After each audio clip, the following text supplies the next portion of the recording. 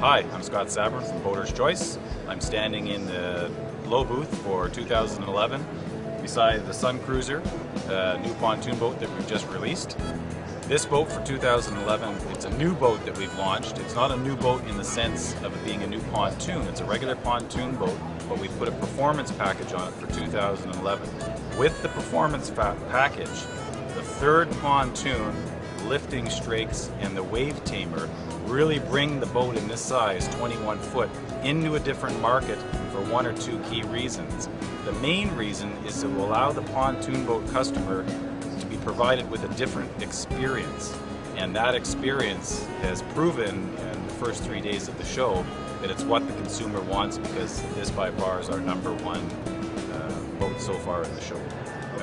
Well, as a standard 21-foot pontoon boat, it's the most popular floor plan in the industry. So you have your front chase lounge seating, as well as your L seating at the back with the sun lounge, rear exit gate out the stern, 2 other exits on board. It's a standard floor plan that the consumers over time have really told the manufacturing base this is what they want to see in a pontoon boat. They want some key features with some key options that everyone's looking for, i.e. the stern boarding ladder, the comfortable fit helm where they're going to sit and drive from, comfortable seating, pop-up chain rooms on board, that type of option package. What's evolved also in pontoon boats is what is available to the customer. In the past, the customer got to choose 1 or 2 options for color or aesthetics. The boat would look either 1 or 2 ways, and that's all. Now what's being made to the customer is giving him, especially this time of year, to the buyer, the opportunity to come in and make his boat a lot more customized. So you have 3 standard color packages you can get into, or you can start to choose from 4 or 5 other more limited offerings of color to give the same boat 7 or 8 different looks.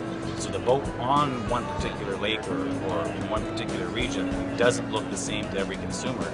And some consumers like that ability. They have other people or friends or family that have a pontoon boat, and they're going to buy the same floor plan of what they want the pontoon to do, but they want it to look slightly different so they can somehow stand out, because again, we're dealing with a type of boat that the consumer is really all about family and the experience, but at the same time he's got pride of ownership and he wants the boat to look a little different than the Joneses next door.